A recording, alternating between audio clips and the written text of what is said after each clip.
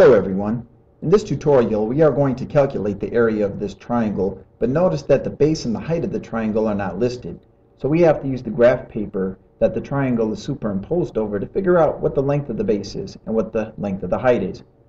So what we're going to do first is we are going to state our formula, which is A is equal to the base of the triangle multiplied by the height of the triangle divided by 2.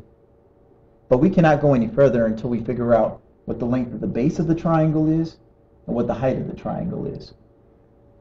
So we're going to look at the base first, and the base of the triangle starts right here and ends right here. From this mark to this mark, that is 1 unit, and to here would be 2, 3, 4, 5, 6. So to get from one end to the other end, we would have to travel a distance of 6 units. So starting from 0, that would be 1, 2, 3, 4, 5, 6.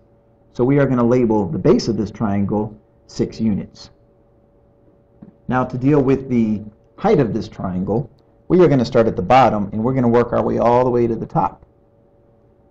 From here to here would be 1 unit, 2 units, 3, 4, 5, and 6 units. So to get from the bottom to the top, we would have to travel a distance of 1, 2, 3, 4, 5, 6 units.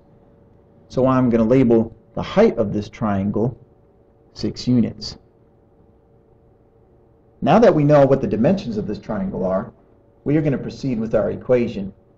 So we are going to substitute the b for base with 6 and the h for height with 6 as well, and take that product and divide it by 2. The product of 6 times 6 is 36, and we're going to divide that number by 2.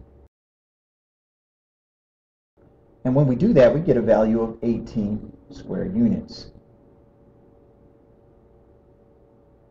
Now we can clearly see that there are 18 square units located inside this triangle.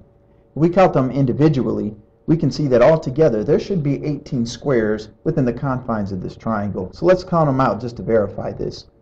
We see here that there are 1, 2, 3, 4, 5, 6, 7, 8, 9, 10, 11, 12, 13, 14, 15 whole squares.